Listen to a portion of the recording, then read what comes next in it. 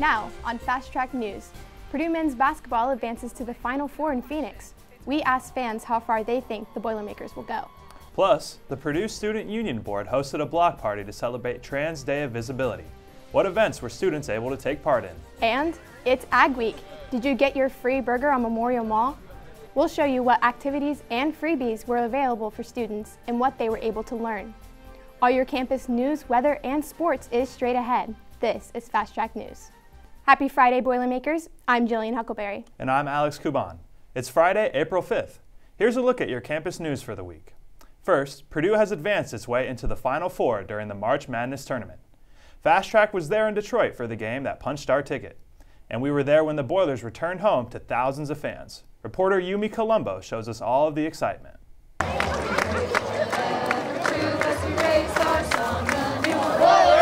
44 years. That's how long it's been since Purdue last went to the Final Four. That is, until now. After the Boilermakers beat the Volunteers last weekend in the Elite Eight, fans waited for the team's arrival at the Purdue airport Sunday night. Some shared that they had been there for an hour before the team returned to campus. Was this an unexpected win? How long had Boilermaker fans been waiting for this moment?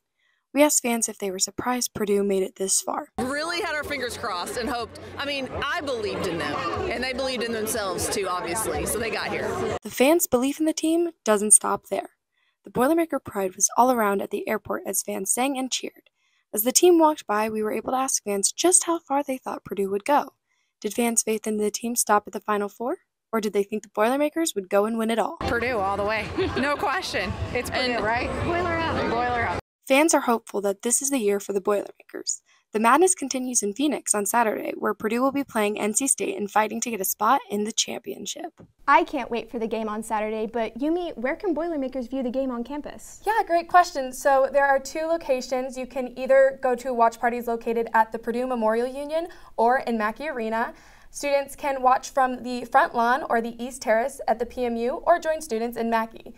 So for the watch party in Mackey, that requires a student ID and a ticket for entry, and they are limited for now. They will be claimed by 4 p.m. on Saturday. Well, if you needed a way to view the game, it sounds like there are a couple great opportunities on campus to watch the Boilermakers take on the Wolfpack tomorrow evening. Big news for Purdue and the city of West Lafayette. On Wednesday, the university celebrated a remarkable achievement as SK Hynix Incorporated, a global semiconductor giant, announced plans to build a cutting-edge manufacturing facility at Purdue Research Park. This partnership marks a significant step forward in bolstering Indiana's semiconductor industry. Our reporter Joyce Duan has the story. Anticipation is high for a significant economic announcement that happened this past Wednesday, with key figures including Governor Eric Holcomb, Senator Todd Young, Purdue President Meng Chang, and Purdue former President Mitch Daniels in attendance. In this momentous event held at PMU, it was revealed that SK Hynix Incorporated, the world's sixth largest semiconductor company, will be establishing a semiconductor facility right here at Purdue Research Park. With initial investment nearing $4 billion, this facility is poised to become a hub for developing cutting-edge technologies, particularly in advanced packaging for high-bandwidth memory chips used in artificial intelligence applications, a sector where SK Hynix is at the forefront. What makes today's announcement even more significant is the collaborative effort behind it. Leaders from federal, state, and local governments have joined forces with Purdue University to make this vision a reality. As the largest technology facility at any university in America, this will bring many benefits and opportunities to our students, faculty, neighbors, and partners. And at the same time, we will be contributing both talent and innovation towards economic growth and prosperity. The new facility, set to be constructed on 90 acres at Purdue Research Park, will focus on the mass production of next-generation HBM chips and the development of future semiconductor technologies. We believe that this project will lay the foundation for a new Silicon Heartland, a semiconductor ecosystem centered right here in the Midwest Triangle. Reporting for Fast Track News, I'm Joyce Duane. Stay tuned as we explore the transformative collaboration between Purdue University and SK Hynix Incorporated, poised to redefine the trajectory of semiconductor innovation. The weather has been all over the place lately. Let's see where students can prepare for in the coming week. Meteorologist Maria Vaughter is here with the first look at the forecast. Good morning, West Lafayette. Well, today we're looking at a pretty chilly day, very similar to what we've seen on Thursday and Wednesday, except not as much precipitation. We're looking at a high of 46 today with a low of 35 and a breeze around 9 to 13 miles per hour. So breaking it down hour by hour for today, around 10 a.m., we're at 38 degrees. Into the noon hour, we're at 41, and that'll increase a little bit more as we head into the afternoon with 44 degrees at 3 p.m. and 45 at 6 p.m. And while we're going to see some clearer skies today and Saturday, we are looking at some rain showers coming into Sunday and early next week, and we'll cover that in more detail in my full forecast. We are just days away now from the Great American Solar Eclipse. This total solar eclipse will be seen in 15 states, including Indiana, while 49 states will see a partial eclipse. A total solar eclipse is where those in the center of the moon's shadow, when it hits the earth, will see the sky darken as if it were dawn or dusk. Here in West Lafayette, we're close, but not quite in totality. 99.5% to be exact.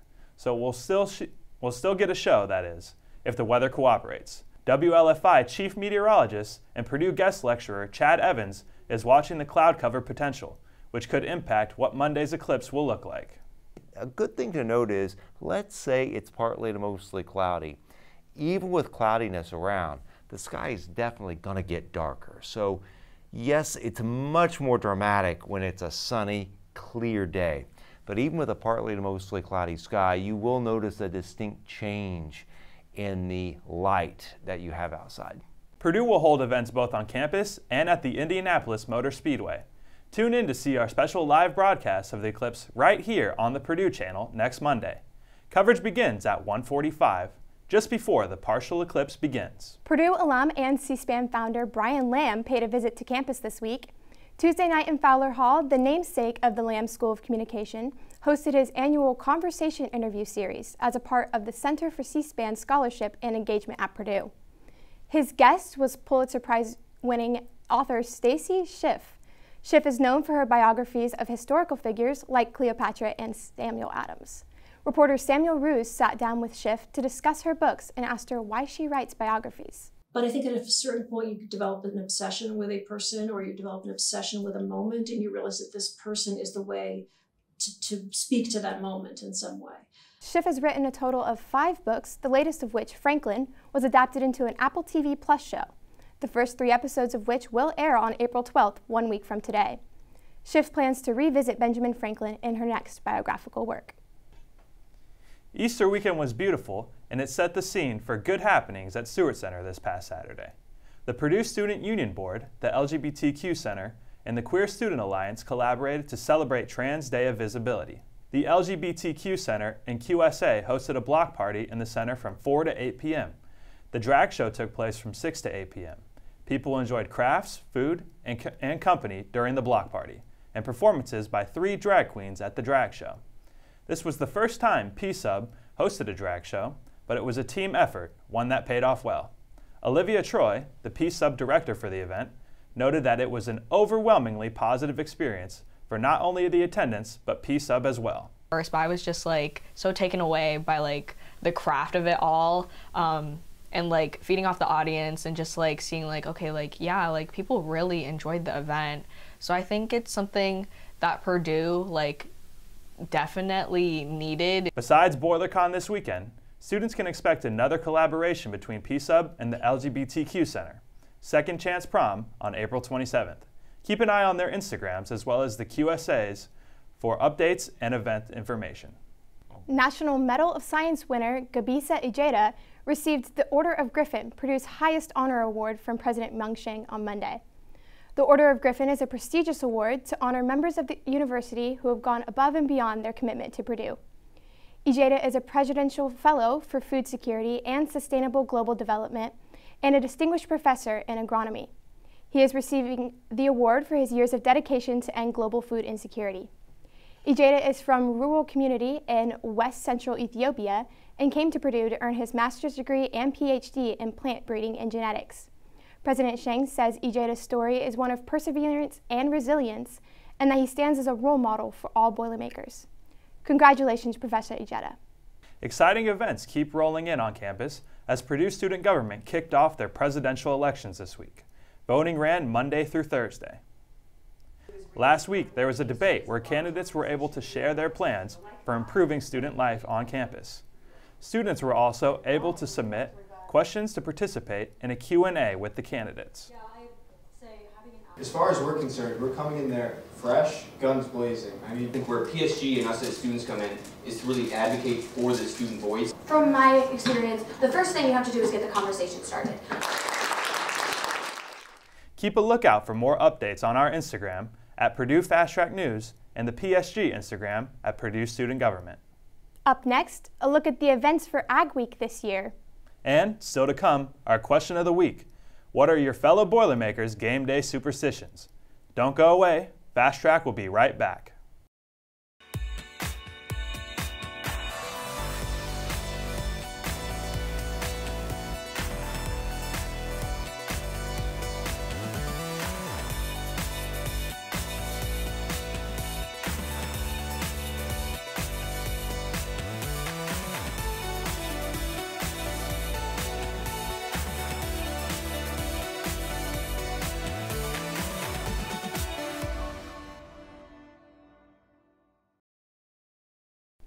You know, Alex, I swear I heard a few moose coming from Memorial Mall on Monday.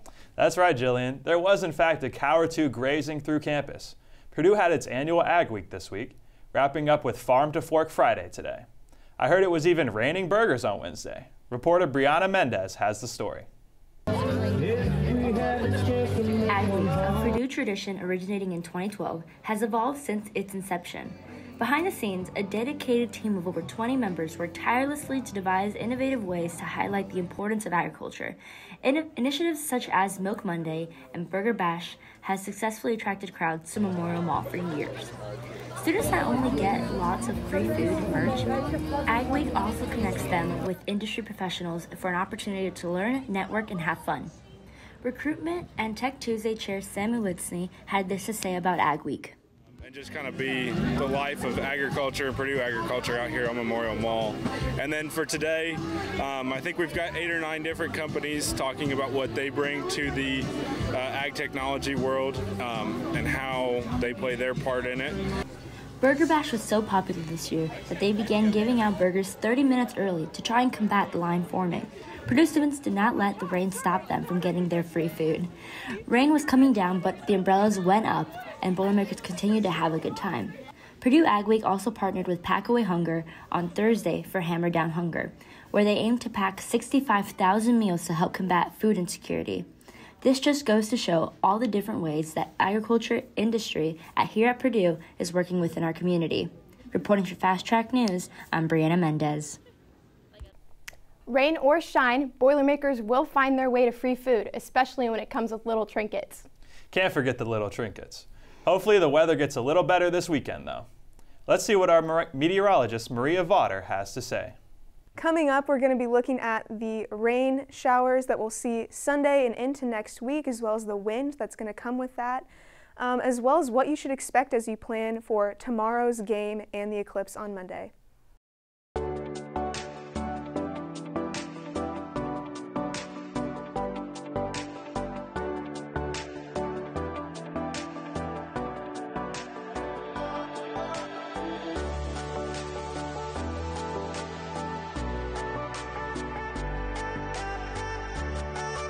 Three, 2, 1.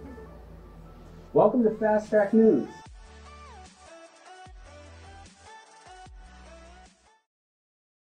Good morning for those of you just tuning in. We're looking at a pretty chilly day today with a high of 46 and a low of 35 degrees.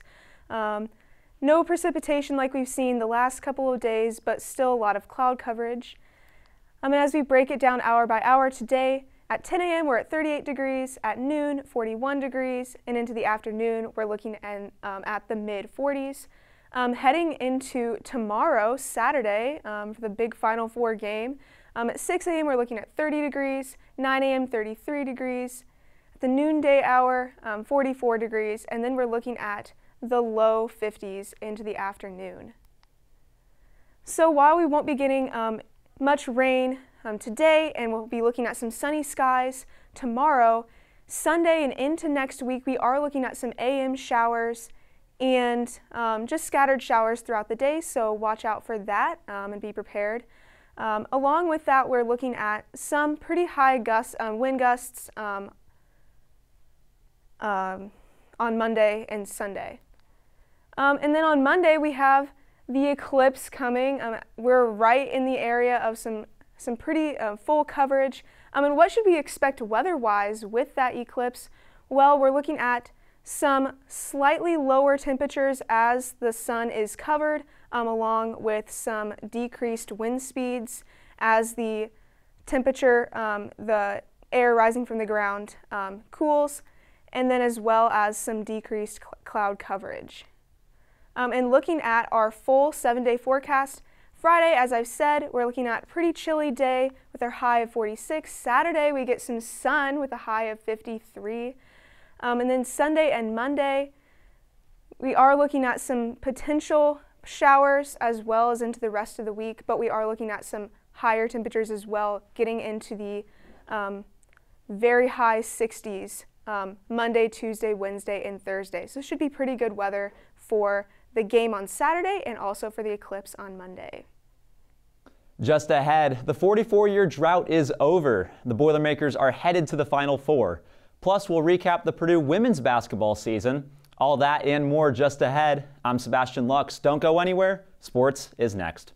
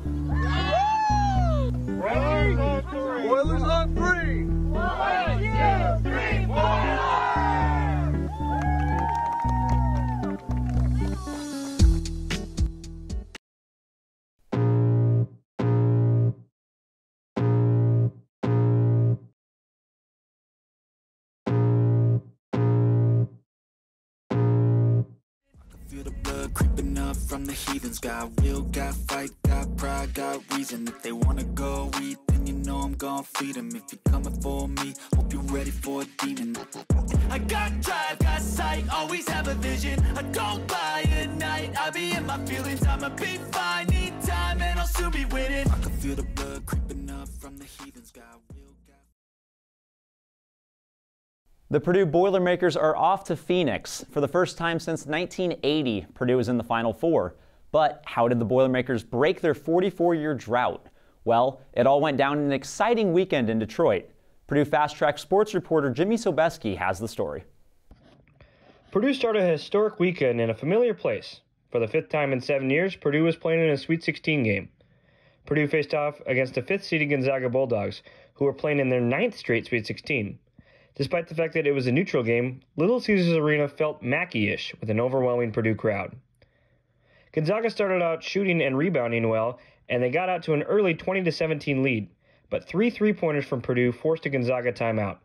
The two teams played even for the rest of the half, and Purdue would hold a 4-point halftime lead. Purdue would start off the second half hot, forcing another Gonzaga timeout. After the good start, Purdue would stretch it to a 17-point advantage at one point, and then cruised to a 12-point victory. Zach Edey was a star with 27 points and 14 rebounds, propelling the Boilers to its first Elite Eight appearance in 5 years. On Sunday, Purdue took the court in Detroit with a chance to get to the Final Four for the first time in 44 years. Their opponent was a familiar one, the Tennessee Volunteers. Many people remember the instant classic that these two played in 5 years ago in the Sweet 16, but Purdue also defeated the Vols earlier this year in the Maui Invitational Tournament. For Tennessee, they were trying to reach their first Final Four in program history. We caught up with some Purdue fans before the game to see what they thought about the matchup. The whole team's kind of been hot as of late, but who do you think is going to have the big game today for Purdue? I don't know. That's a tough call. I mean, Zach Edey obviously is coming in through for us. Zach Edey effect. Zach Edey effect right here.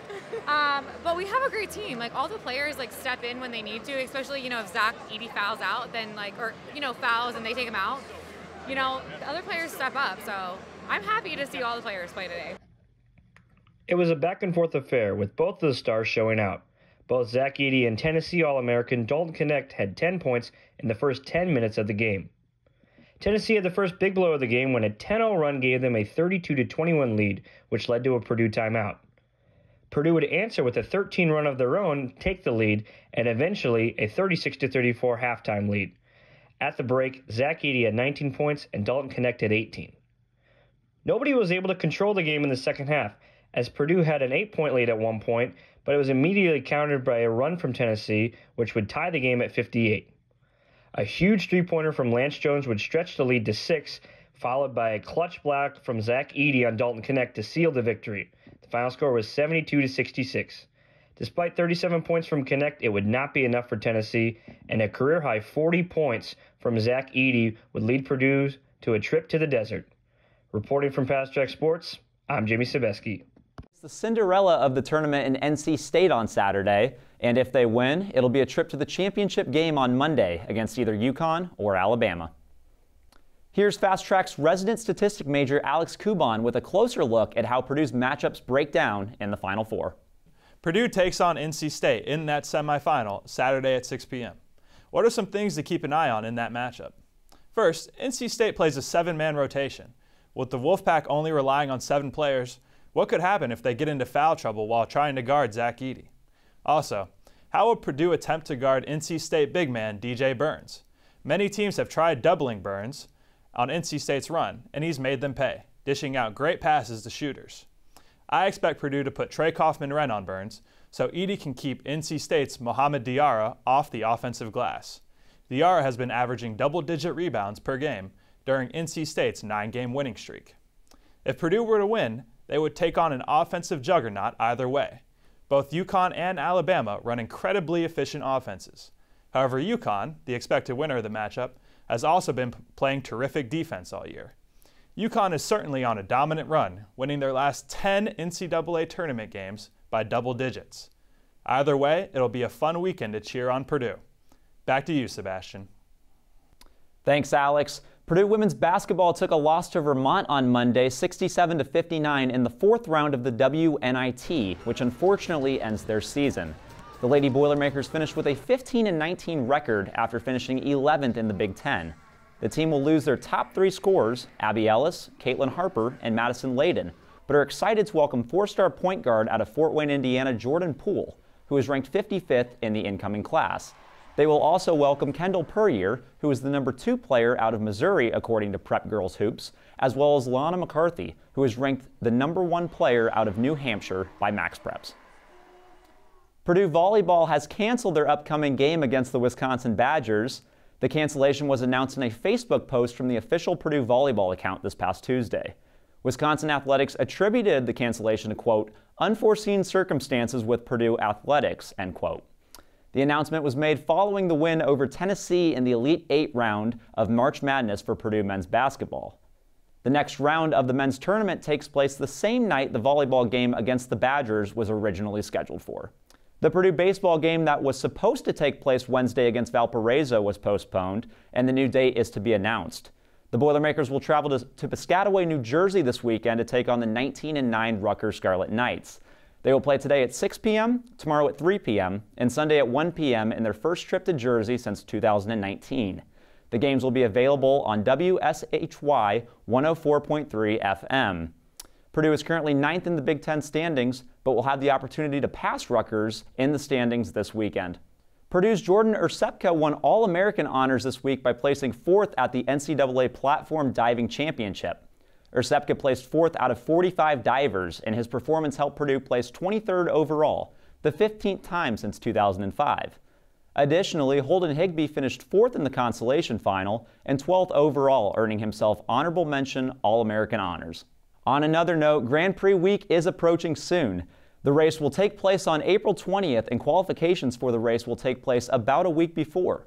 Student-run residence halls, co-ops, and Greek organizations will be putting forth their carts to see who will be crowned the champion of the 2024 Grand Prix race. Additionally, students across campus will undoubtedly be in attendance for the race and will be celebrating race week through parties and gatherings. Here at Fast Track, we wish the best of luck to the Boilermakers in Phoenix this weekend. That's a wrap for sports, but stay tuned. Fast Track will be right back after this quick timeout.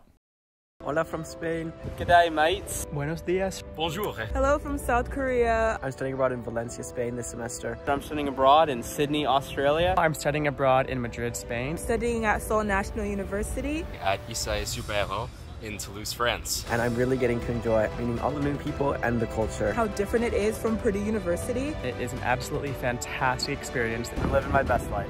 I can't wait to see you guys all overseas soon. A bientôt. Adios. Nos vemos en España. Now it's time for our question of the week. With the Boilers in the Final Four, some aren't taking any chances with Lady Luck. So we wanted to know, what superstitions do Boilermaker fans have? Reporter Ellie Akra got some interesting answers. So do you have any superstitions when watching Purdue that you have to do a certain thing or watch at a certain place or anything like that? Right now, probably not really, but I did believe the April Fools, which is kind of embarrassing about Zach Edey and the ankle sprain or whatever it was. No, but my mom texted me and she said she had a dream that Zach Edey grew his hair out. So what superstitions do you have when watching Purdue play? Yeah, I mean, anytime the marching band plays the fight song, I got to sing it all the way through, both verses. You sing all the words? Yep, all of them. I know them all. I wear the same shirt every time they play. What shirt is it? It's the gray Purdue hoodie, just says Purdue across the front. My girlfriend has a candle. It's called Smells Like a Boilermaker Win, and the 3 times that she lit it, we lost, so we don't light that candle anymore. I sit in the same seat, in the same shirt, in the same undershirt every night or every day for every game. Same spot. Where's it at? Is it in It's at one of my friend's house, not So the you have bars to or go to their anything. house. Yep, I have to go to their house, have to sit in the exact spot on the couch. And do you wash the shirt? I have washed the shirt. I'm not that bad. I do wash the shirt. I do wash the shirt. Alex, do you have any superstitions when watching Purdue? I feel like if I ever turn the game off, we're going to start losing. So I have to be watching the whole time. How about you? All the superstitions come out on game day. It's a big deal in my house, and I'm known for rooting for the team that ends up losing. So I actually do not watch until the last 10 seconds, so I can't jinx us. Here's Maria Vaughter with one last look at the weather. All right, so one last look at our 7-day forecast here. Friday, we're looking at a high of 46 and a low of 35. Heading into Saturday, we're going to be getting some sun, which is awesome for the game, with a high of 53 degrees and a low of 37. Sunday and Monday, we're starting to get a little cloudier with some potential showers here and there. But on Sunday, we're looking at a high of 53, a low of 37.